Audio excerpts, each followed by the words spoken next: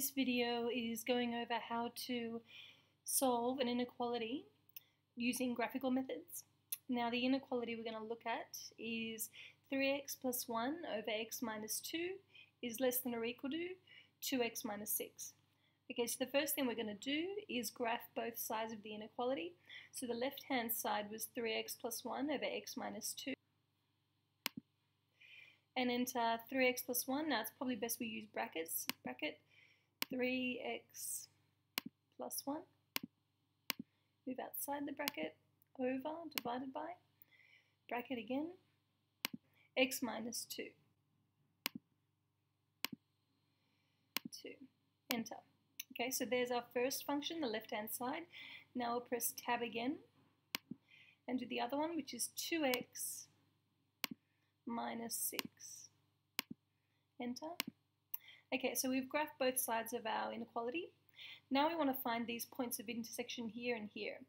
So we go Menu, Analyze Graph, Intersection, Lower Bound and Upper Bound.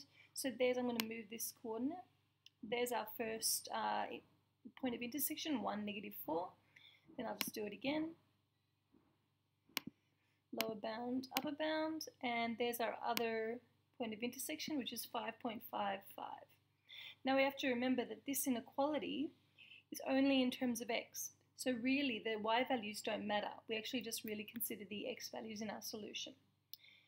Also, if we look at this blue function, which is 3x plus 1 over x minus 2, an important part of that is the x minus 2 at the bottom, which means that there is a vertical asymptote at x equals 2.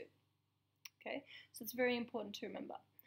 Now, to answer the question, we need to know when 3x plus 1 over x minus 2 is less than or equal to 2x minus 6.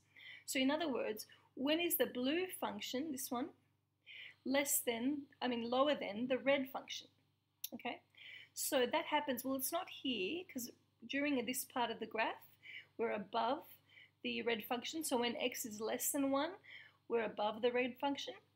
But when x is bigger than 1 down here, I'm going to move this. Yeah. Down here, this part of the graph, so when x is bigger or equal to 1, the graph is less than or equal to the red one. However, if we used all of x is bigger or equal to 1, it would include all of this. So even this part here. But this is above the graph, the red graph, so we don't want to include that. So what we have to, this is when we have to remember that there's an asymptote at x equals 2, so along here. Okay, so really this part down here only satisfies when x is bigger or equal to 1 and less than 2. Okay, it goes down forever, but it stays less than 2. Now when we consider the other part of the graph, we don't want this part up here, but we do want this part because this blue part is below the red part up here. Okay, so we want x is bigger or equal to 5.5. Now, that's going to go on forever. This graph is just going to go across forever. I think it's got an asymptote of 3. And this graph up here is just going to go up forever, so it's never going to intersect again. So we can just safely say x is bigger or equal to 5.5. So ultimately, our answer is x is bigger or equal to 1, but less than 2. And it's less than because the graph never actually hits 2 because it's an asymptote. And the other part of our solution is x is bigger or equal to 5.5.